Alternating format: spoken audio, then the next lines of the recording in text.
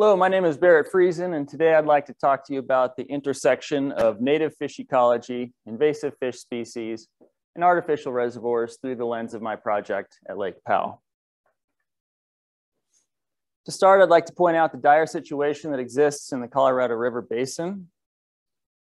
The abundance and range of many of the native river fishes has declined dramatically over the last century, leading to state and federal listing of many of the endemic and previously common species, such as the humpback chub, Colorado pike minnow, and razorback sucker.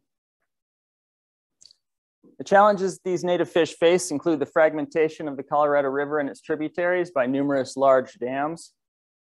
This separates individuals into subpopulations and can lead to genetic bottlenecks, drift, and other stochastic events. Furthermore, dams create massive changes in the river flow regime. The once free-flowing river is now basically a chain of artificial flows connecting artificial reservoirs. The background threat of climate change has led to the so-called millennium drought in the desert Southwest, the driest period in over 400 years. Reduced snowpack leads to lower river flows, which leads to lower lake levels. Currently at Lake Powell, the lake level is at the lowest of its entire history since it first filled. And here you can see one of the boat ramps, the very end at Lake Powell, and it's left high and dry. It's well above the level of that water.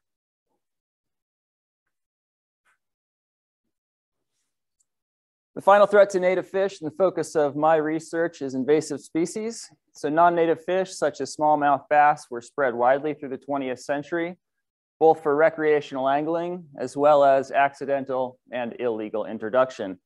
Now, these invasive species can prey upon or compete with native species for scarce resources. In the field of ecology, as we just heard from Ray, invasive species are often public enemy number one. Countless examples of catastrophic harm caused to ecosystems by invasives. Economic harm estimates range from $20 to $120 billion per year in the United States annually. And in the upper Colorado River Basin, about $1.7 million per year is spent controlling invasive fish. So it's possible to identify factors that allow invasive species to spread and thrive. Vectors and pathways represent the physical means by which invasives are transported to a new site. So that can include ship's ballast water, or in my case, they can be flushed through a dam with lake water. The number of invaders is referred to as the propagule pressure. If only a few invasives reach a new area, then their chances of establishment is far lower than if new invaders are constantly arriving and arriving en masse. Disturbed systems are often far easier for invaders to colonize, as they readily fill a vacuum created by a disturbance. And the Colorado River, of course, is highly modified from its original configuration. Finally, if the invaders are able to prey upon or otherwise benefit from native organisms, they stand a better chance of succeeding. So the looming threat of invasive species and their potential impact on native fish all comes together on the Colorado River at Lake Powell, specifically right at Glen Canyon Dam, which created the lake, and essentially serves as the boundary between the upper and lower Colorado River Basin. Now, the current situation is that Lake Powell is full of non-native fish. Below Glen Canyon Dam in the Colorado River, there are imperiled native river fish. The concern is that current low lake levels in Lake Powell will allow the non-native fish to get through the dam and end up in the river below where they could interact with those natives. It's this concern that has prompted the Bureau of Reclamation to instigate this research project. So to finish setting the stage, I need to describe the relationship between the layers of water in Lake Powell and the physical structure of Glen Canyon Dam. Water leaves the lake and flows into the dam via the penstock, which is a huge pipe.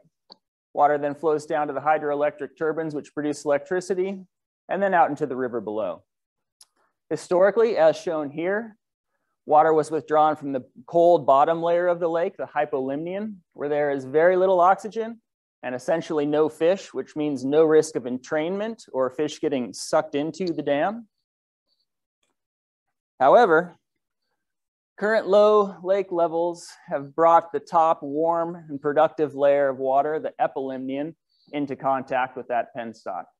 Now it's possible that non-native fish swimming around in the lake could be pulled into the dam, where they would potentially end up in the river below. Now, I'll say the discharge from the warm epilimnion has actually improved conditions for those native fish below the dam, but any improvement they see from this warmer water could easily be offset by non-natives making it down below. So to get to my research objectives, I just split the title of my project in half. For my objective number 1, I'll characterize the spatial and temporal distribution of non-native fish in the lake, in the area of the lake right close to the dam. This can be considered the entrainable population of non-native fish. The second half of my title gives my second research objective. So to identify the potential of escapement through the dam, I'll investigate the possibility that fish could survive a trip down through the penstock and through the hydroelectric turbine and emerge alive in the river below and able to interact with those native fish. So my study area is at Lake Powell, which of course is in southern Utah and spills over into northern Arizona. This dashed box here is what's shown in the aerial image. And my 3-part study area is contained within the dashed white oval. The forebay is immediately adjacent to Glen Canyon Dam. Confluence is slightly farther away, and then Waweep is where the marina and all those huge houseboats are. The forebay is characterized by very steep cliffs down to the canyon bottom, and you can see how close it is to Glen Canyon Dam here. Confluence, similarly, mostly steep cliffs, but also does have some shallows. And then Waweep, on the other hand, has many areas that are gently sloping, warm, shallow, and generally is considered better habitat for foraging and reproduction. So to quantify the habitat usage and movement of these non-native fish in Lake Powell, I'll implement a suite of sampling techniques that target different life stages and different habitats. To capture adult fish, I'm deploying gill nets, which are anchored at one end to the cliff wall or the shore, and then stretch out into the lake to entangle passing fish. This is a highly effective gear for most species in the adult life stage. In the top photo, I've anchored the end of the gill net to this vertical canyon wall in the forebay. And in the bottom picture, the end is anchored to shore in Waweep. To capture juvenile fish, I deploy baited minnow traps in the shallows. These are left overnight, and juvenile fish can swim in, but then can't find their way out. Top photo shows a juvenile green sunfish captured in this way. Now to capture even younger fish, I pull an ichthyoplankton tow net behind the boat. The ichthyoplankton tow net features a very fine mesh that tapers in a cone down to the collecting cup. And the net captures larval fish drifting in the water column. So to supplement my capture methods, the Bureau of Reclamation conducts nighttime hydroacoustic surveys. This is basically a scientific grade fish finder equipped with both down-looking and side-looking scanners. This method allows the direct observation of habitat usage. Here on this example scan, we can see 2 bands of fish, one between 30 and 40 meters depth, one between 50 and 60 meters depth, and the overall lake depth of about 100 meters. Finally, to investigate movement trends near the dam, I'll capture a set of 30 of these non-native fish, surgically implant them with ultrasonic transmitters, and then release them back into the lake. These transmitters emit an ultrasonic ping that it can be picked up by a network of shore-based receivers, and this will allow the observation of habitat usage and movement trends within the study area. To integrate the fish sampling data, I intend to construct habitat usage models in R, which link the presence or absence of the fish species to such predictor variables as water depth, temperature, and slope of the shoreline. Shown on the right is one of the input raster layers, which is a high-resolution digital elevation model of lake bathymetry made available by the U.S. Geological Survey. The output of the habitat usage model is a probability or heat map, such as shown on the right. This purpose of the model is basically to predict where the fish will be under changing water levels and changing seasons. Moving on to my second research question, can a fish really survive going down through the penstock and the turbine and emerge alive in the river below? Well, examples of the types of turbines at Glen Canyon Dam are shown on the left. These spin around with the passing water, and they spin around at 150 revolutions per minute. And you can imagine that a fish entering this rapidly spinning turbine might get chopped up like it's in a blender, and that might happen. But there are other sources of potential mortality, including violent accelerations, trauma from contacting the walls of the penstock, as well as rapid decompression due to changing pressures. All these together will serve to decrease the survival chances of a fish going through the dam. To measure the conditions that fish would experience on such a trip, I'll use a small instrument called the sensor fish, which I will deploy through the penstock and turbines, and it will record the conditions inside. The sensor fish is equipped with pressure and temperature sensors, as well as a gyroscope and a triaxial accelerometer. From the conditions it records, I can compare those to published fish physiological limits to model the likelihood of mortality. Such an analysis has previously been performed on the Columbia River for out-migrating salmon smolts going through the dams there. So ultimately, my goal is to combine my two research objectives and start estimating some probabilities.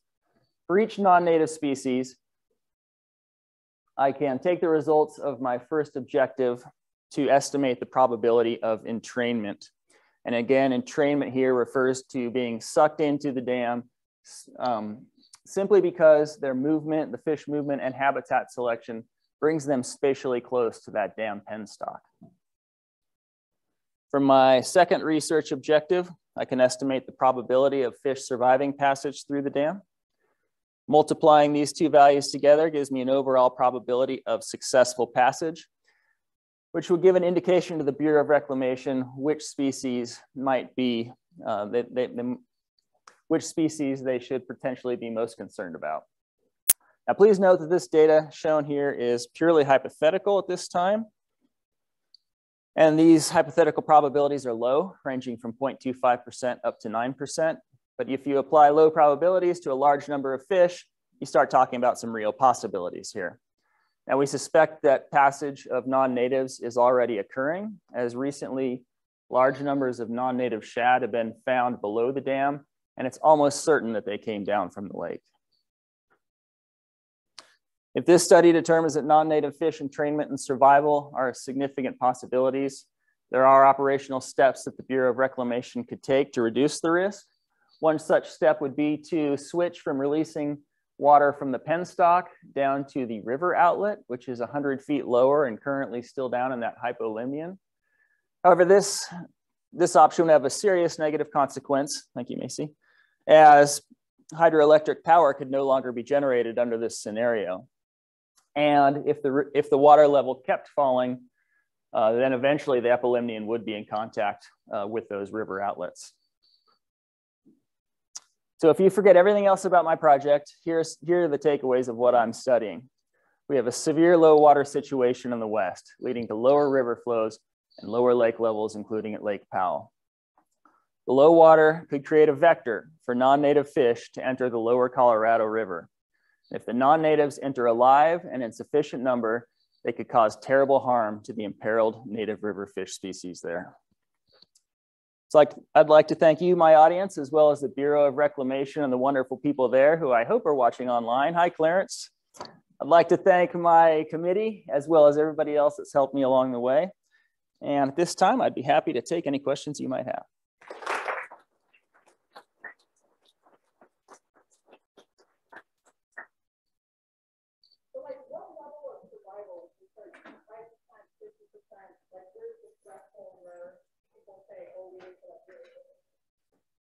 I'm sorry, could you repeat the question? What level of survival? Yeah, and what percentage of survival becomes considered?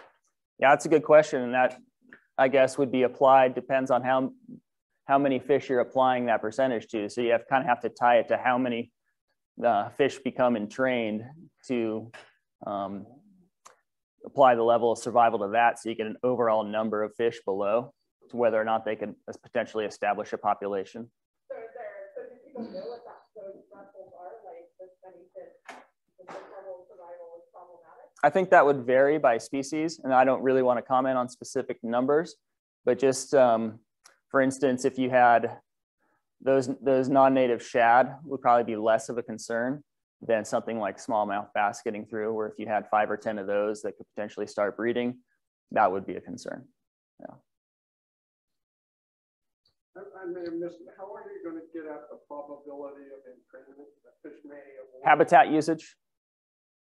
but do the fish swim away from an intake current or swim toward it?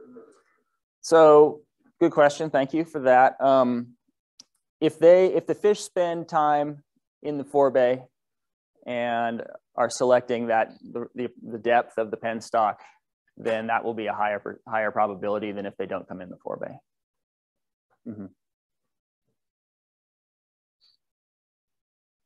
So I know at Flaming Gorge Dam, Mm-hmm. you know, they can raise the elevation of the intake. Selective withdrawal. Yeah, so has there been similar issues at Flaming Gorge as they withdraw from a higher elevation? Like, I'm just wondering if this has been a problem at other dams that you can draw kind of information from that as well.